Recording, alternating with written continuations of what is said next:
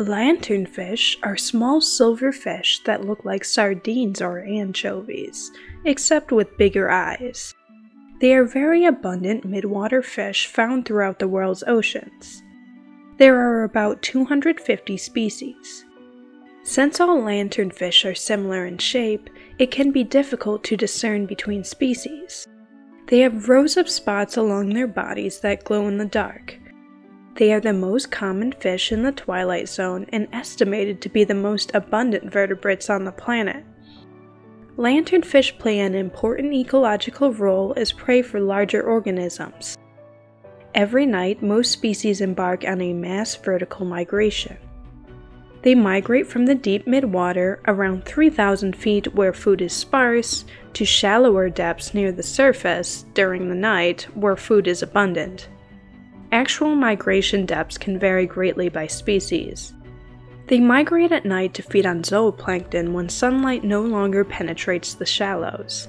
They return back to the deep midwater during the day to avoid predation from larger animals.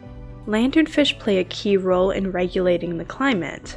By swimming up and down each day, they boost the biological carbon pump. Lanternfish glow in the dark because they can produce their own blue-green light. This is called bioluminescence. They may possess two kinds of bioluminescent organs that light up independently. The mostly ventral primary photophores are well developed, while smaller, less developed luminous tissues are distributed over the body. Luminous organ patterns vary between species and sometimes between the sexes. Light is produced when a light-producing compound called luciferin is oxidized with the help of an enzyme called luciferase. They use light for seeing prey and predators, for camouflaging themselves, and for communication. Lanternfish usually grow up to 6 inches long. Some live for less than 2 years. They are eaten by animals like sharks, tuna, whales, and salmon.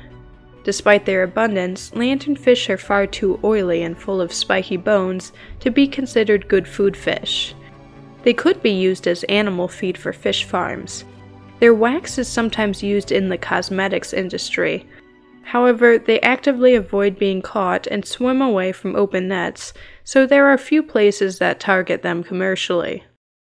For more marine facts, click the subscribe button.